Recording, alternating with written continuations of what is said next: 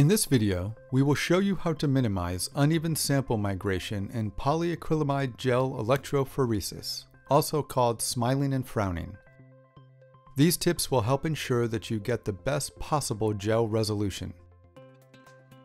Common problems that can cause smiling or frowning are the buildup of excessive heat during the run, buffer leaks in the tank or upper chamber, or sample issues such as overloading or high salt concentrations.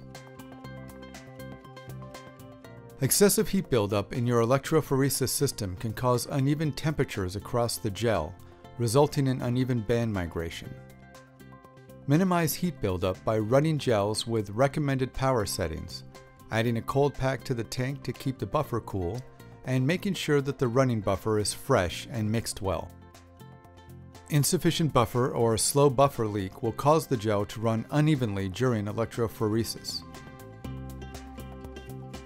Ensure that the electrode assembly is correctly set up to prevent buffer leaks.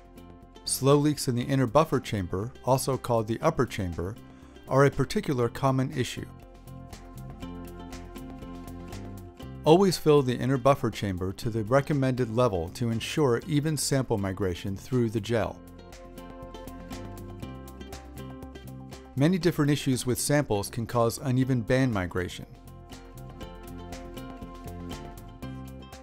Do not overload your sample either in terms of sample volume or protein concentration.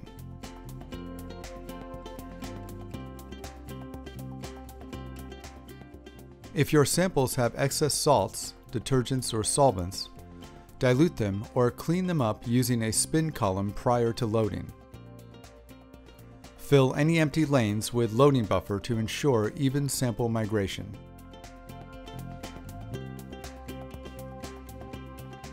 Finally, if pouring your own polyacrylamide gel, be sure to allow sufficient time for both the stacking and resolving gels to fully polymerize prior to loading samples.